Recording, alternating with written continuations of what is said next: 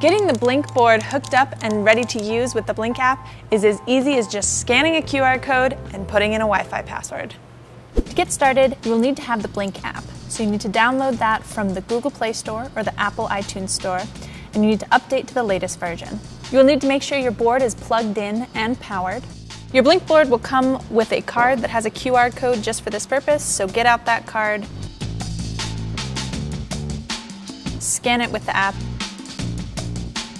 and you will get to this screen. Click the Setup New Device, then click Continue, then click the Blynk Me if it doesn't autofill, connect, and wait for that connection.